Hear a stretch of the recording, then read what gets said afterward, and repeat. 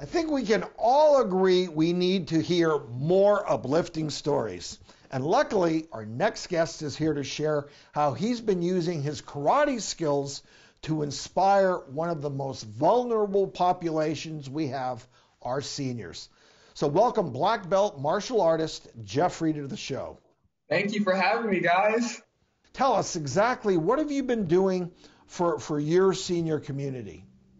I've been traveling to nursing homes and holding martial arts classes to give them strength and confidence in themselves.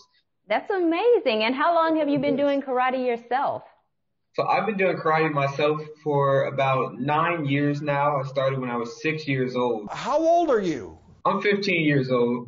Whoa, incredible. You know, I'm just struck with how you're so motivated to share and help other people at what I consider a young age. Usually, you know, a teenager, it's all about me and my life and my friends and that kind of thing. I mean, exactly how many nursing homes do you currently go to? So right now, I currently go to 2 once a month, but before the pandemic, I went to 3. And how are you staying safe teaching during the pandemic? So I'm staying safe by still using the social distancing protocols. We have practice outside, so everyone's spread out 6 feet apart, and we all still wear a mask and not contact. It looks like they're having a good time. What's the seniors' response like? Amazing. They're all telling me how they enjoy it and how it makes them happy, and they've scheduled times like for when the karate classes come. They have it like on a calendar, like right in front of the door, so they remember, gotta go to karate class. Jeffrey, what makes you most proud of what you're doing, combining your passion, your love, karate with helping a group out?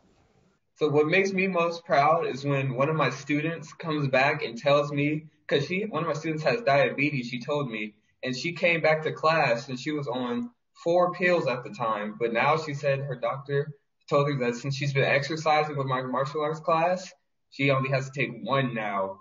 So that just seeing that just makes my heart melt. Well, that's got to make you feel good. I mean, those are the kind of feel-good stories that probably strike us the most doing the doctors, when we hear from somebody who saw a show and we inspired them to make certain changes and they come back and say, hey, guess what? I lost weight, or my diabetes is gone, or I quit smoking. So kudos to you. Thank you. You are a remarkable young man. I mean, what do your parents think about this? They must be proud. Like, I just met you and I'm proud of you. So I know they must be extremely proud. I think my parents are extremely proud of me, but they're the ones who inspired me just to do better and have kindness in your heart, because that rules the world. Well, Jeffrey, it really was great having you. I mean, you're an inspirational, remarkable young man. Thanks so much for joining us. Would love to see you again.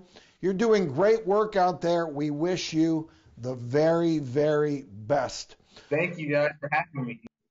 Keep up the good work. You can go to the doctor's social media platforms to catch Jeffrey demo 3 karate moves that anyone can do. I'm not sure if I'm going to try them, but I may.